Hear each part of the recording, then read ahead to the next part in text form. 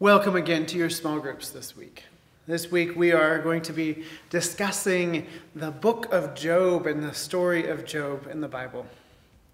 Just a little background for you before you jump into this text, which you've already heard it, so maybe I should have given it to you before, but here it is now. The book of Job is meant to be a wisdom book. It's not supposed to be a literal interpretation of a man's life. It was written to help people understand a theodicy, how God works in the world, how God works out evil problems, how God works out problems, how God is active in the world. Theodicies are challenging. They are the way in which we answer the tough questions of life. And in particular, Job is one of those challenging places. The passage we read today is a wisdom text, part of that gives us a sense of where God is in the world, where the writer of Job believed God exists in the world.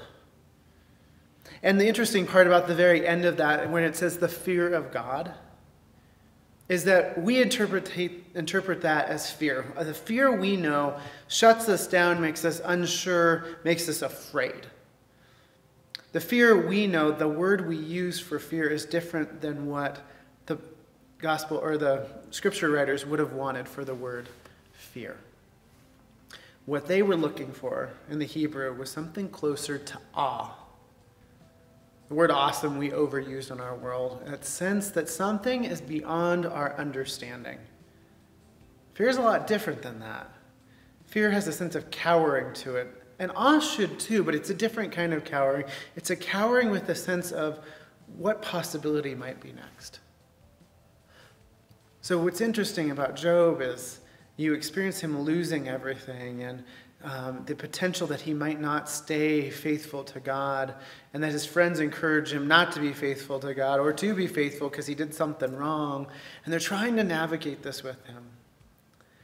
And what the writer of the scripture is trying to say in this passage right here is wisdom is right where it belongs, in God's hands and with God. And then Jesus seems to echo what that means later on, when he reminds us that God's love is like a mustard seed, that God's faith in us is small but mighty. So that's what we're trying to remember in this passage today.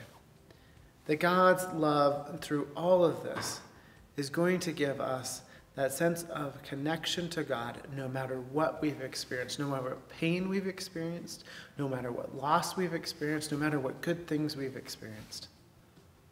Now, there is another theodicy out there, and it's fairly common in Christianity in America especially.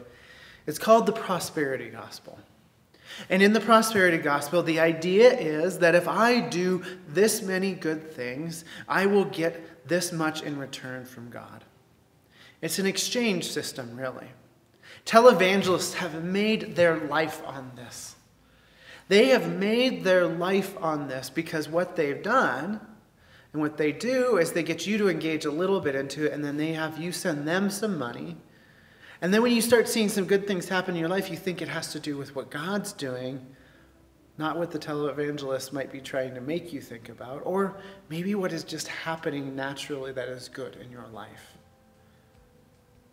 And they'll say that if you're finding yourself down and out without money or anything, that it has to do with the fact that you've lost God's favor somehow. Now, televangelists have done this, but there's also small church communities that do this too, that don't have a lot of money, but that keep people believing that somehow the reason they aren't able to get out of poverty or loss or suffering is because they've done something to offend God. That is the opposite of what John Wesley invited us into in our faith. John Wesley believed that God's grace was there before we even knew it, that God would work in our lives if we could recognize that grace to help us grow in that faith so that we might grow to the place where we would be in peace and perfection in connection to what God is doing in the world. Take, for example, the picture of this pumpkin. This pumpkin has been growing in our garden, has been out in the elements, has nowhere to go, and yet it is beautiful. And it is growing large, and supposedly from the folks in our garden, it's going to be huge. Now, there's a part at the end of the book of Jonah where Jonah sits under a tree that God then withers, and he complains about it. Same wisdom that comes in Job as well. Who are you to complain when things don't work? And the other should be said. Who are you to praise when things seem to go really right for you but wrong for another? And then there's Jesus' invitation in all of this. God's love is there for you no matter what.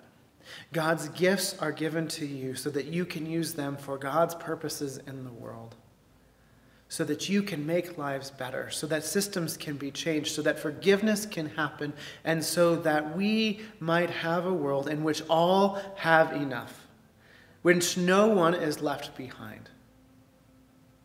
This is the dream of Jesus. This is the dream that God offers us through Jesus. And the book of Job becomes a part of that wisdom. It becomes a reminder that God is supposed to be something we are in awe of, not fearing, but a sense that God is going to take us to the next possibility. Even if suffering and death is what we've experienced, God will still find ways to offer us life. It might not be the life the world offers us or that we expect, but that God is in each of those steps. This is grace. That pumpkin in the garden hasn't been protected by anybody. It hasn't had anything, and yet it is beautiful for what it is. Does it itself complain because it hasn't been protected or sheltered all year long? Does it itself have problems with that? The invitation of Job is to recognize the gifts we have, to appreciate what we have in each moment, and to be in awe of the possibility of what might be next. In hard times, that's really hard to do. And that's why Job is seen to be striving for that consistently. To trust in the goodness of God's love in the world is a hard thing. And the reason we follow Christ is because he followed God's love all the way to the cross. So you may ask, what does this have to do with the pumpkin?